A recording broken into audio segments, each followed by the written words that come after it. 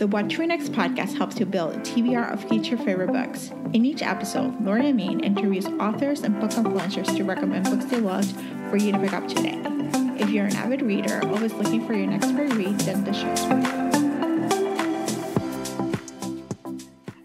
Hi, Victoria. Hi, Laura. Super excited to be here again with you. So happy to have you here. So tell us what you've been up to. Oh my gosh, so much has been going on. It has been a year. However, now it's in the new year. So I'm really excited for all the things that are going to happen. So hi, everyone. If you're not familiar with me, I'm Victoria from Bibliolifestyle. I gather readers, both avid and aspiring readers, through my online community, Bibliolifestyle. I have so much great programming planned for the new year. And the one I'm really excited about is our 2023 Reading Goals and Vision Board Workshop.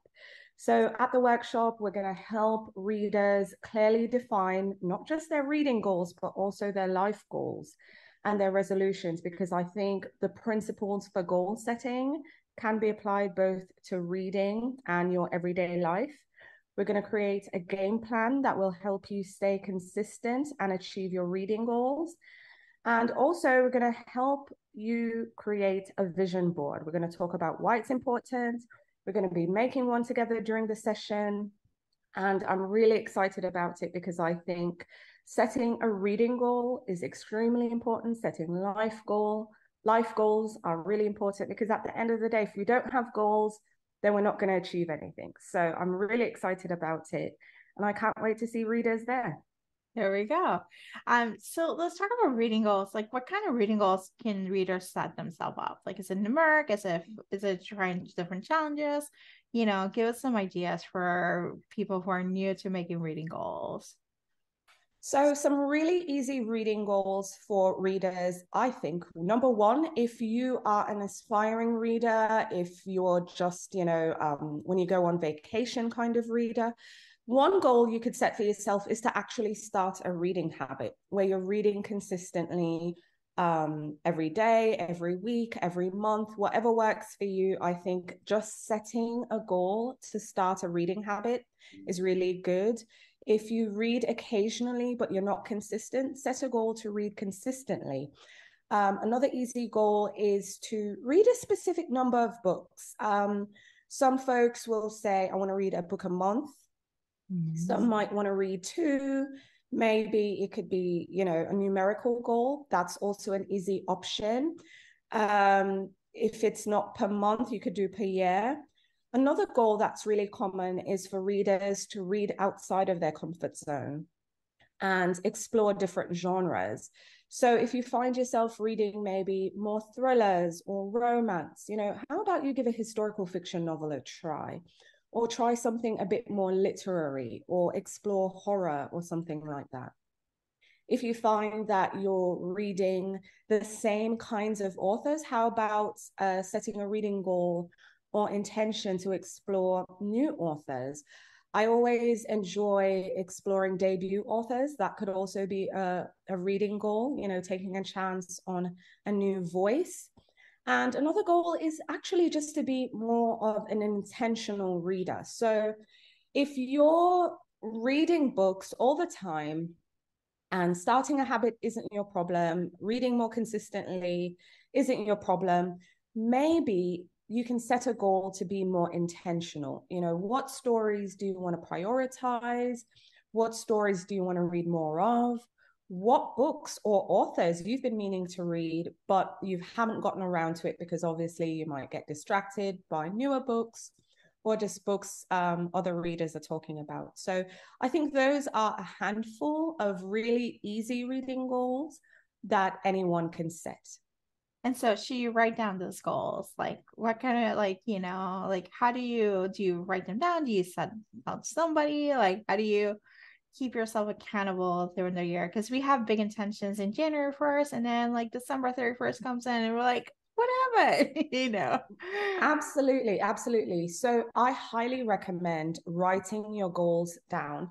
I'm a big journaler, so I always advocate for journaling and physically writing your goals down. I'm not saying that anything is wrong with, using your notes app or doing something digital, but I think having a physical reminder is incredibly helpful. So if you're a journaler, include it in your journal. If you if you have a calendar, I highly recommend writing it on your calendar, making it visible. And that's part of the reason why I'm a huge proponent for vision boards, because it's a visual representation of what you're trying to achieve. So if you're making a vision board, if you're joining me at the workshop, or if you're just making one by yourself, add it to your vision board. So have a physical reminder that you can see. It could be as simple as a Post-it note on the refrigerator. Just have something physical. I also recommend telling your friend, telling your family members. When you vocalize a goal in a weird kind of way, it makes you more accountable, because now you're telling your friends, you're telling the world, hey, I am setting this goal, I'm setting this intention. And I think it's a natural human nature to want to achieve it and be successful. So I think also vocalizing it. So there are two things I think are really important: having a physical reminder and vocalizing it to friends. If you're active on an online community, set the goals. If you're using a reading app, set the goal at the start of the year, because then you'll get little prompts and reminders to help you along the way. And if you have friends and family, they can be great cheerleaders as well.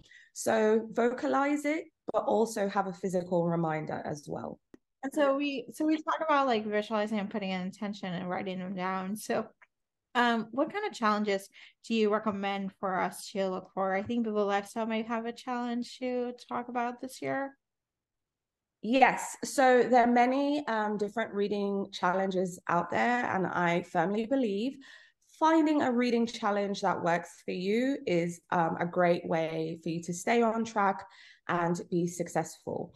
So if you have a reading goal in mind, I actually think you can create your very own challenge.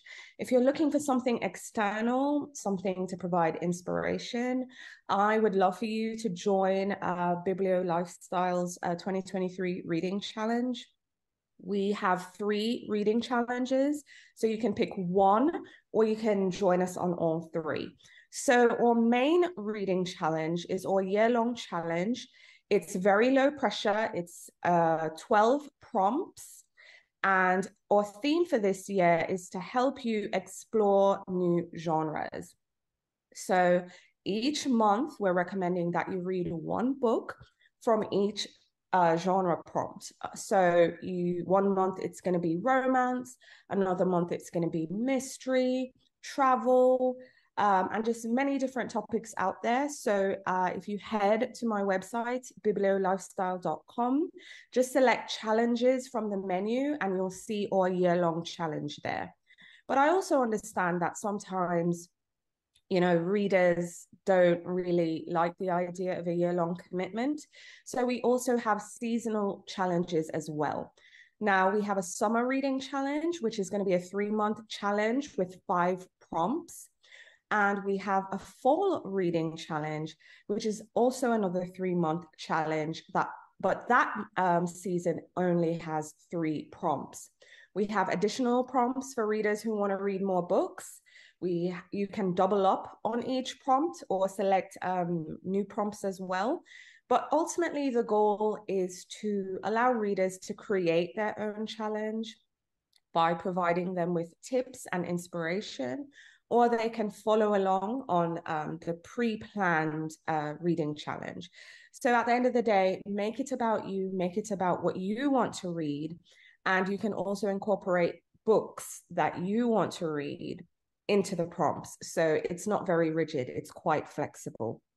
Love this. And so what can we expect for readers who are not part of the newsletter? What can they expect to get from the newsletter? Oh, I absolutely love the newsletter. It's my baby. I've been running it now for 3 years, never missed a Friday. So the Biblio Lifestyle weekly newsletter is sent to readers every Friday. It's a roundup of the content we are sharing on the blog. We always provide reading tips, book lists, recipes, and just inspiration to kind of help you have a great literary weekend, a great literary escape, and a great reading life. So it's free, it's once weekly, and it's an editorial newsletter. So if you like a great roundup of literary and bookish things, head to bibliolifestyle.com and subscribe to the newsletter. In recent times, readers have been asking to hear more about me and what I'm reading. So once you sign up for that newsletter, you'll also have the option to sign up for my personal weekly Sunday newsletter. It's new, but I'm having a lot of fun with it. And this is where I really just share what I'm reading at each given time, just other things that are going on in my life, thoughts, musings, and just recommendations. So I've been having fun with that. That is more of something new that I'm exploring, but we had fun over the holidays. I even made some pen pals where we were sharing and exchanging Christmas cards through that portion of the newsletter. So that's absolutely fun. However, if you're completely new to reading, or you're just starting on your reading journey, what I actually recommend is a great entry point into the community and into my world is actually taking my reader type quiz. I think the reader type quiz is just a great way for you to kind of see where you are in your reading journey and get specific resources from the website to help you start reading, get more intentional, be more consistent, maintain the habit, and all that good stuff. So I recommend, whether you're an avid or aspiring reader, take the quiz because it will help you get clear.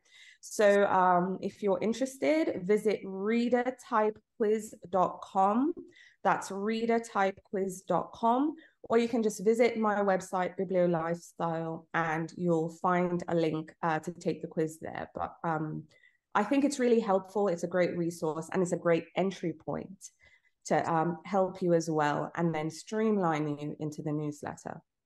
Love this. And so tell us where you can find you online on social.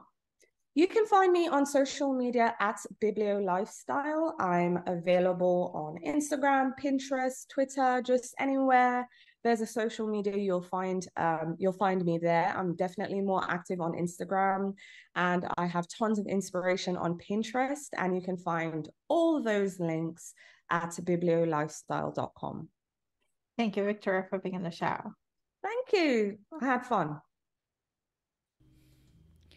If you enjoyed this podcast, feel free to share with friends, subscribe, rate, and review the show. This is the easiest way to support the podcast. For a list of books mentioned and other romance recommendations, please visit whattoreadnextblog.com. Did you know you can purchase audiobooks directly from your favorite local bookstore? With Libro.fm, you can pick up more than 250,000 audiobooks, including bestsellers and recommendations from real booksellers. You'll get the same audiobooks at the same price as the largest audiobook company, you know the name, but you'll be part of a different story, one that supports your local community. If you're new to audiobooks, there's a perfect way to squeeze into more reading into your busy life. Listen with the free Libro.fm app while you do your chores, walk your dog, relax at home. The What to Read Next podcast has a special offer for our listeners. Get 2 audiobooks on Libro.fm for the price of 1 with your first month of membership. Use code What to Read Next. This offer is only valid for new members in Canada and the US. Thank you so much for listening and have a great day.